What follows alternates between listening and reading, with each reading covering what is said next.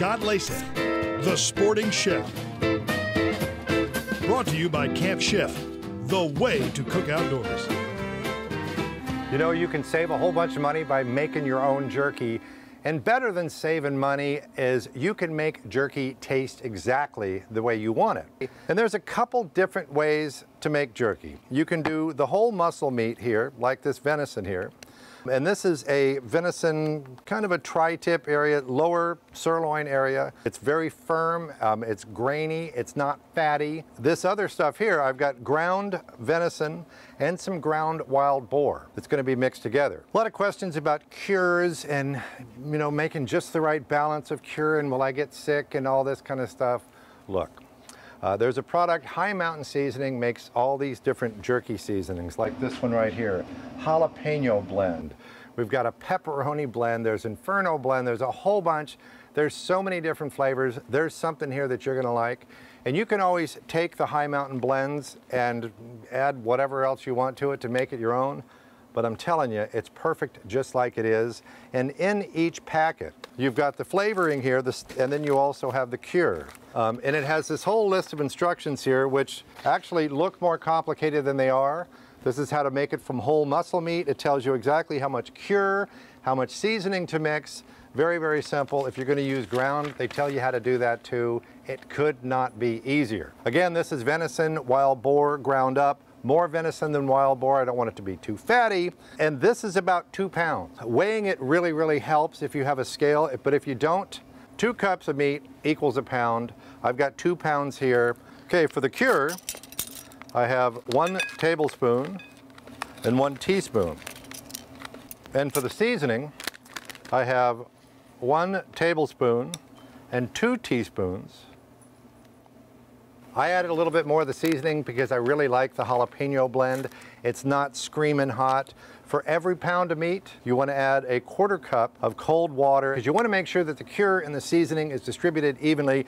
I'm going to make a mess here. Ground meat that I've put with the jerky mix, that's been in the refrigerator for 4 hours. I'm going to put that into the jerky gun over here. But first, I've got to do some slicing with this whole muscle meat. So I have the Hi Mountain jerky board, jerky knife, and a little something to hold down the meat so that it doesn't cut through my hands. What's cool about this is this will give you even thickness on the meat that you have. And this is almost a 1/4 inch thick here anyway. You just want to hold down the meat here and you run the knife across the board thusly. And if you get a thicker piece of venison, it actually kind of works a little easier, but you get the idea. If it's of even thickness, you won't have a undercooked piece on one side and an overcooked piece on another. I can probably get one more out of here. Now the instructions for the whole muscle meat, you mix the cure exactly as per the specifications with the seasonings. And again, it tells you how much of this to mix for this much meat. And I'm just going to sprinkle it on evenly. This is the pepperoni blend, which is kind of a cool deal, and I've had this before, pepperoni flavored jerky. I've got this sliced whole muscle meat that I've seasoned with the cure and the seasoning, the pepperoni blend. This goes into a bag like this, or you can wrap it in plastic wrap, and it goes into the refrigerator for 24 hours. I've found that 24 hours when you use the jerky board so that you make sure it's of even thickness works just great. Now, the cool invention here. This is the jerky gun. This makes it easy to use that ground meat. And if you like jerky a little bit chewier, if you want to spend a little bit more time with it, go with the whole muscle meat. If you like your jerky more tender, then go with the ground. This has been refrigerated for 4 hours. And basically you just roll this up into little balls and load the gun. And we got a little tamper that'll get it down there. All right. See this guy right here?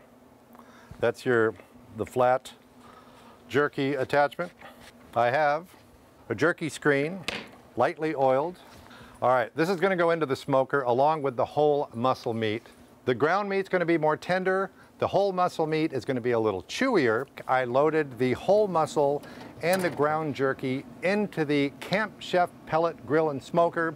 And the ground is going to go faster than the whole muscle. The whole muscle jerky is going to take a while longer for it to penetrate. The whole point of jerky is to remove the moisture from the meat so that it's dried out. And you don't really have to worry too much about having jerky spoil on you.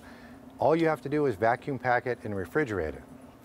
I put it in my pack. I don't go anywhere unless I've got some, if I'm gonna go duck hunting, this is in my blind bag. I guarantee, and all the friends that I hunt with say, man, what kind of jerky do you have this week? Here's some in a bowl for you that want to just have a little snack. This goes into the pack. If you're going to be out there for a while, I like to freeze this first, then put it into the pack.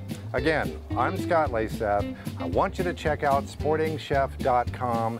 And thanks to all the people that made today's show possible.